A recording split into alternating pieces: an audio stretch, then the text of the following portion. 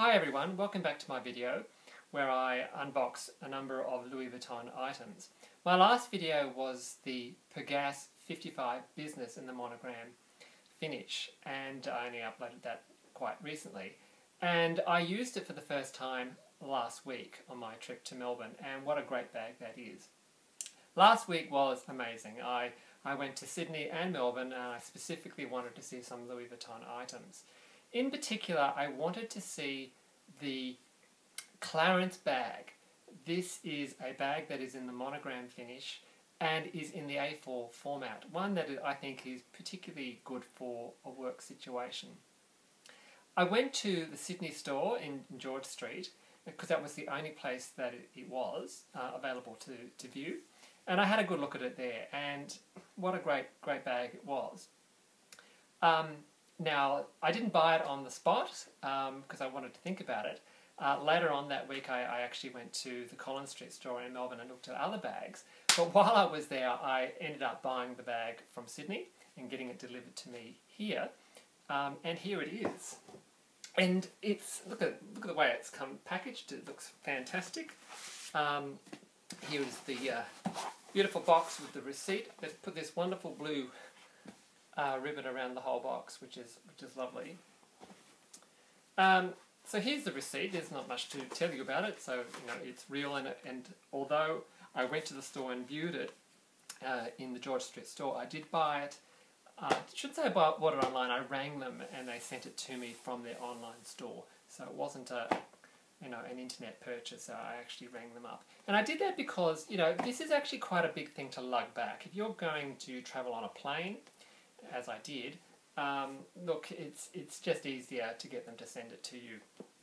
If it was smaller, then that would have been alright, but it wasn't. It was actually quite big. So here it is. I'm just going to open it up. Let's take off this nice ribbon and open up the box.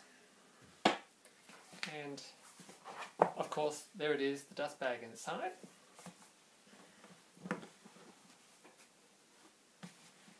And we'll remove the dust bag.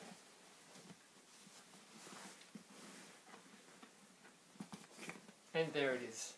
I think there are only 2 of these in the country. One was in the George Street store and one was available online. And as you can see, it is in the monogram finish. It is A4 sized, and it has these wonderful buckles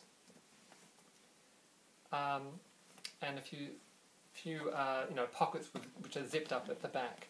Now, why did I go to Sydney and not buy it?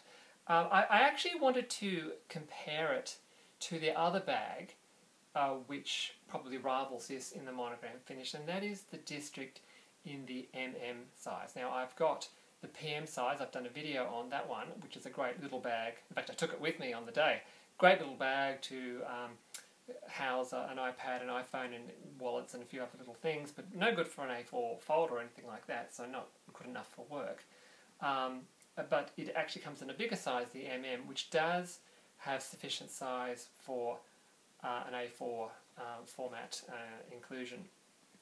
But this, I think, is a better bag. It is a little bit more pricey, I have to say, but it is a better bag. So for a start, it's got these clips, so let's just open this up.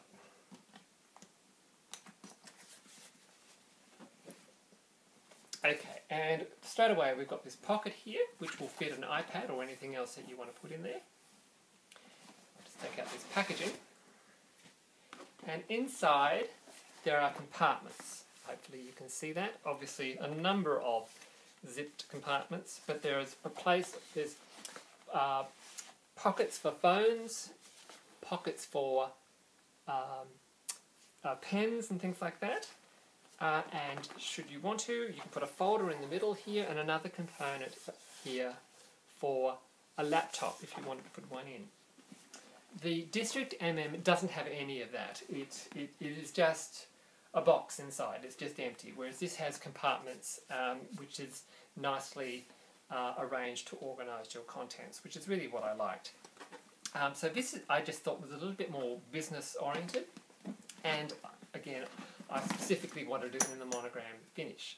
There are a number of bags that are available for men in the A4 format, but this is really the only one I thought suitable in the monogram finish, and I think that is a much nicer bag in every way. So there it is, just a quick video to show you that. Now, having been to so many Louis Vuitton stores, I actually did buy a number of things this week, and so we'll have a number of videos where I will show you what I've just hauled from the Melbourne store. So we'll see you later. Bye-bye.